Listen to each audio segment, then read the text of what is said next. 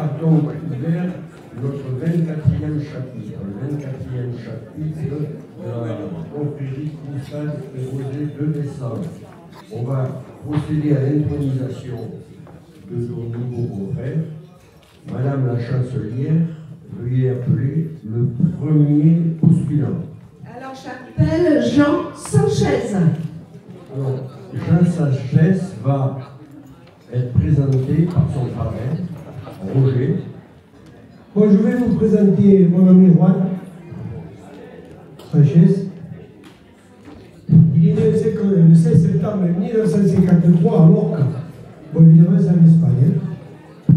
Ce garçon est un Bessanais de cœur et d'adoption. Il a su s'intégrer à la vie de Bessan. Ensuite, il a travaillé à Bessan. Il a travaillé chez plusieurs plombiers, parce qu'il était plombier. Il a travaillé aussi à l'usine Ricard, parce que c'est comme ça.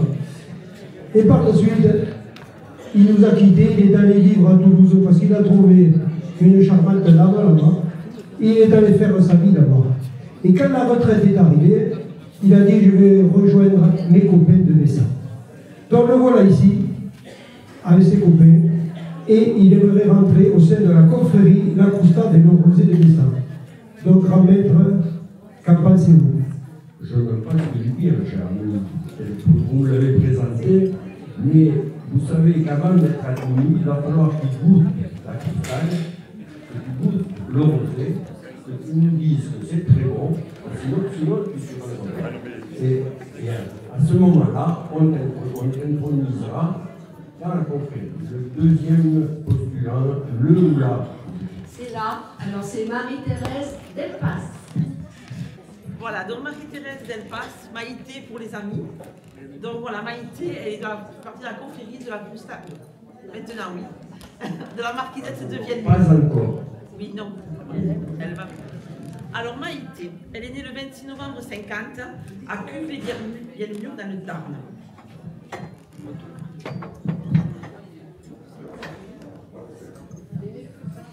Elle passe son enfance à Viennemur-sur-Avousse et habitant non loin du pont des Amoureux, elle fit la connaissance de Dédé. Leurs initiales sont d'ailleurs gravées sur ce fameux pont. Ils se marièrent le 20 août 1970 et ont 3 enfants et 4 petits-enfants. Maïté a fait plusieurs petits boulots dans la filature essentiellement et a terminé dans un laboratoire de teinturerie dans des conditions difficiles. À la retraite, Maïté se consacre à sa maison, qu'elle adore, qu'elle entretient très méticuleusement et qui est toujours impeccable. Elle est très maniaque, elle adore son jardin aussi. D'ailleurs, j'ai vu hier, elle aime les fleurs, contrairement à moi. Voilà. Ses petits-enfants, qu'elle suit au rugby, au foot, voilà. Et ce sont des filles, oui, 2 filles. Et ses amis, pour elle, elle est une amie fidèle et attentionnée. Elle aime l'art floral, elle fait beaucoup de bouquets, elle fait beaucoup de compositions pour toutes les occasions. Elle fait beaucoup de cuisine, elle fait de succulentes recettes. Non, je n'ai plus la couverture, cher ami. Et de la marquisette que nous avons goûté déjà hier au soir, avec modération bien sûr. Ensuite, Maïté, c'est une fervente et inconditionnelle supportrice du CO. Pour ceux qui ne connaissent pas, le castre olympique. On l'a vu aussi hier au soir parce qu'on regarde à la télévision, plus que de manger. Voilà. Et ils ont gagné. Voilà. Et une dernière chose, l'an dernier, lors d'un déplacement dans une confrérie, pour ne pas citer la nôtre, elle a adoré le rosé.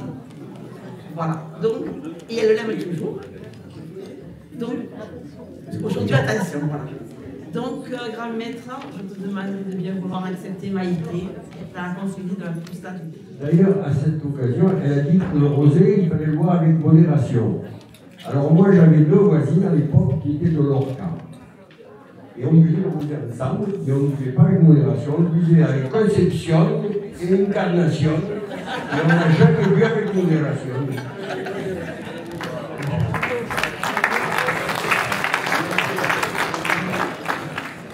Alors, monsieur là, je vous présente Clifford, un maître. Clifford, Cliff pour les intimes. d'origine mauricienne, une île que je connais très bien. Bon, alors, il est arrivé en France à l'âge de 9 ans. Il a été imprimeur. D'ailleurs, je l'ai connu à Agde, au 7 fonds. En 2009, il est marié à Joseph. Il est à la retraite. Il s'est très investi dans la vie associative. C'est très appelé à rester ici.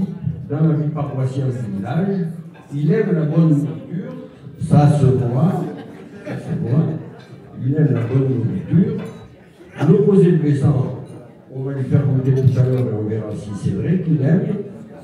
Alors, bien entendu, Philippe, il est pour ainsi dire partant. Hein.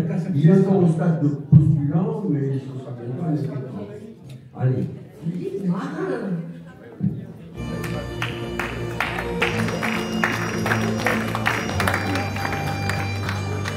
Voilà, Philippe Marin est né au début de l'année 62 à Narbonne. Il a fait ses études et s'est marié avec Hélène à Narbonne également. C'est peut-être plat. Voilà, peut-être plat. Il est entré à EDF et GDF en 1984 et à la scission du groupe en 2007, il intègre le groupe GDF Suez que vous connaissez sous le nom d'Engie.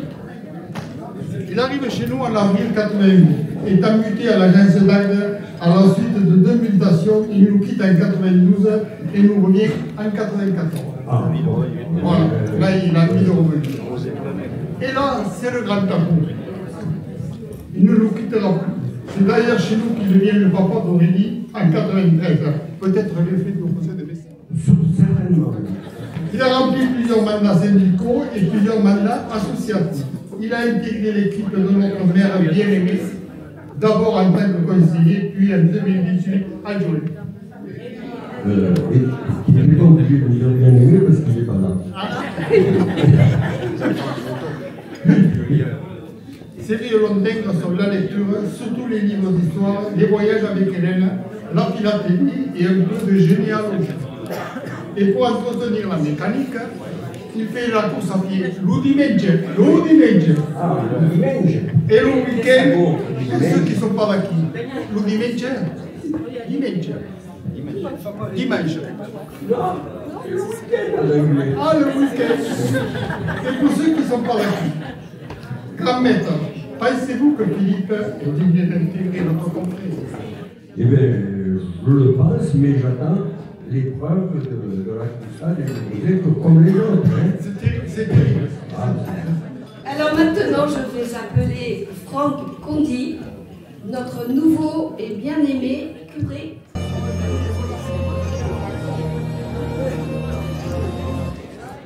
Ben voilà, on y est. Alors, mon père, vous êtes né le 31 décembre 1978. Vous avez grandi au Mans, sous le coup de moteur et au bon coup de la vignette. C'est ce que vous m'avez dit. Vous avez, voilà, c'est ce que tu disais. À l'âge de 15 ans, vous avez suivi vos parents en Occitanie, vous avez terminé votre lycée et vous avez fait vos études supérieures. Par la suite, vous êtes envolé pour le Royaume-Uni et vous avez été attiré par le flegme britannique. Et surtout le haggis écossais. Et la reine Elisabeth II. Vous avez vécu 2 ans à Édimbourg, vous avez eu la chance de rejoindre la banque HSBC. Alors, en bon banquier, je ne sais pas si c'est une chance. Ça l'était mieux. C'est par une mutation au siège de cette même banque pour le service de lutte anti-blanchiment, là, que je rejoins Londres pour 8 ans.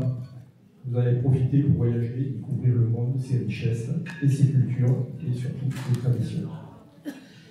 Et c'est là qu'au cours de ces années, vous avez rencontré une jeune fille catholique qui vous a fait redécouvrir l'amour de Dieu et qui vous a incité à reprendre le chemin de la pratique religieuse. Vous avez découvert la miséricorde et la joie de se savoir aimer. Vous avez reçu alors un appel profond, une sorte de conviction que le Seigneur attend plus de vous. Vous êtes rentré en France vous avez demandé et vous avez rejoint le séminaire pour y approfondir ce sacerdoce.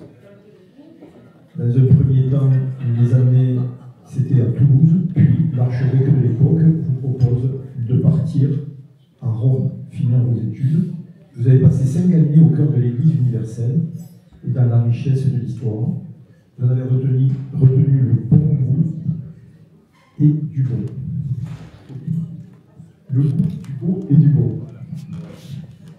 Vous avez été ordonné prêtre en 2019. Vous avez débuté votre ministère dans un premier temps à Rome, ce qui est quand même un privilège, je pense. Puis, vous êtes venu sur Béziers. Vous êtes allé sur le littoral montpelliérain avant d'être nommé curé de la paroisse Saint-André, chemin des Romieux en septembre 2023.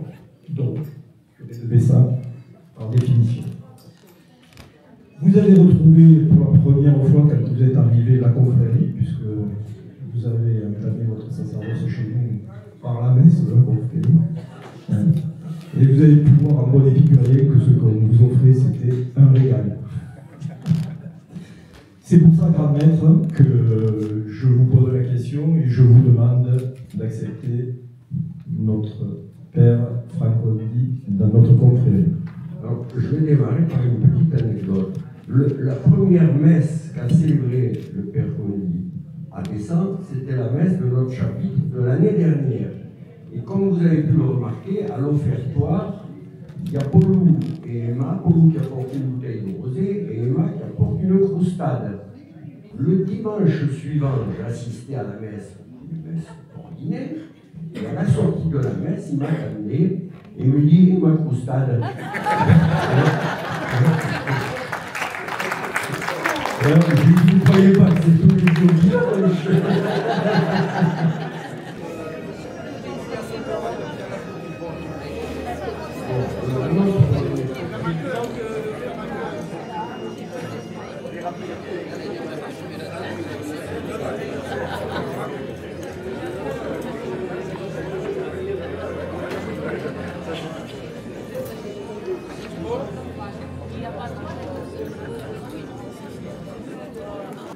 On avait déjà goûté l'année dernière.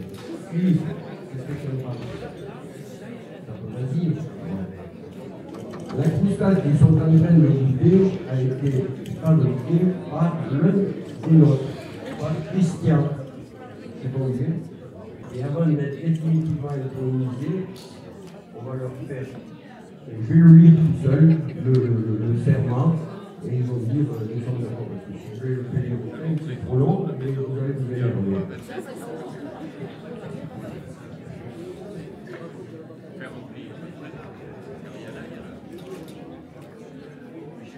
Je m'engage. Alors, je m'engage à me conduire en franc compagnon et à promouvoir le renom de nos produits qui sont le fleuron de notre confrérie, Croustade et Rosé de Bessan. Muy bien, je vais les introduire. Ça leur fait mal, bien sûr. Jean, tu es des nôtres. Marie-Thérèse, tu es des nôtres. Philippe, tu es des nôtres. Philippe, tu es des nôtres.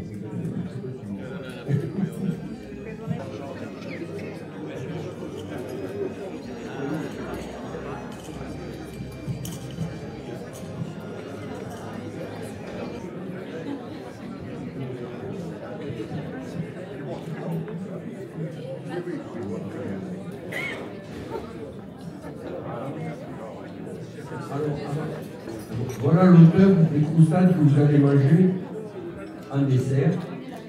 Et s'il en reste quelques-unes, je peux d'ailleurs vous les accueillir. S'il en reste, s'il en reste.